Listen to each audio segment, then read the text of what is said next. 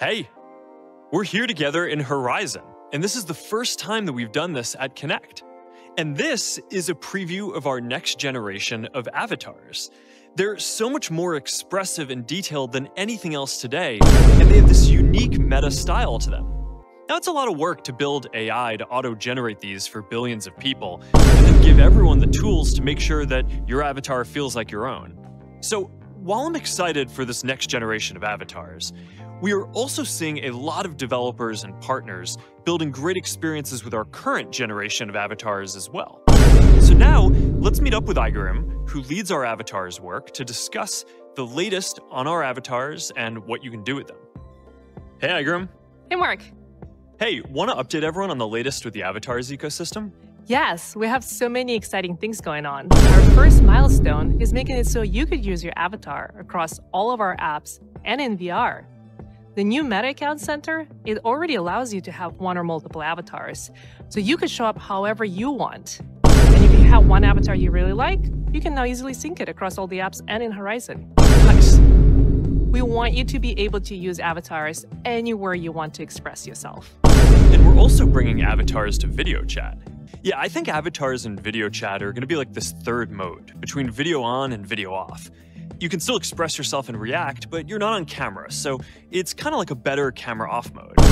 Yeah, we're working on this now and expect to launch it next year. Yeah, so right now, a lot of developers are building their own avatar systems since the tools that you can import are pretty basic. But over the next year or two, as all these new tools and styles become available, and as the hundreds of people that we have working on avatars keep improving the system, I just think that more and more developers are going to find building with our interoperable avatar stack will offer a much simpler and better experience.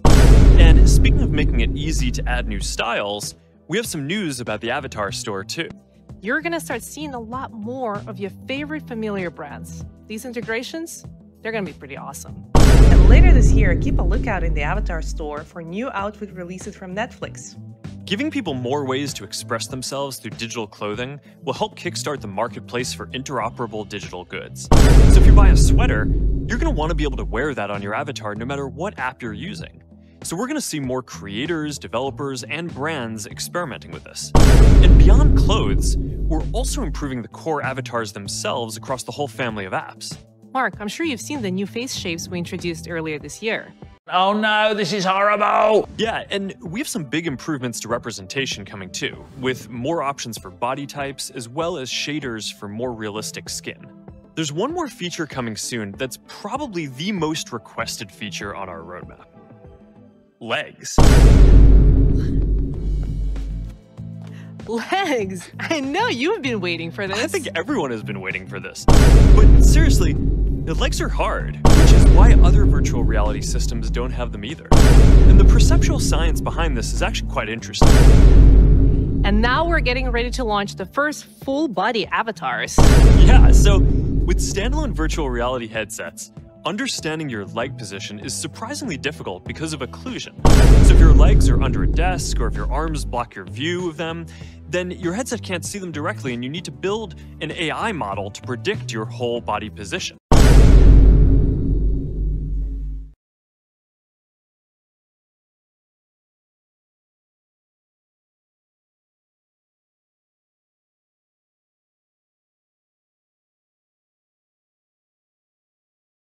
Have a very safe day.